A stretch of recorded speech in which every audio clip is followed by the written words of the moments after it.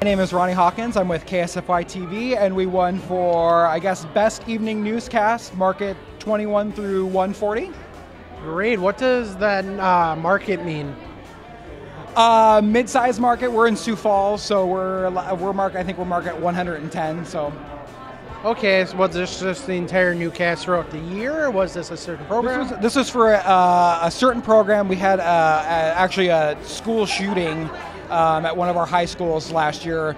Long story short, nobody got hurt, which was great. And our news team did a fantastic job that day, and I think this is further confirmation of that. Well, that's wonderful. How long was this a breaking news story, or was this just Yeah, this was a breaking news story. It's this was for the 5 o'clock. This happened around 10:30, and we covered it all day up until we were ready to roll at 5. So. Great. That sounds like a lot of time you put into it. Is there anyone else you want to thank for this?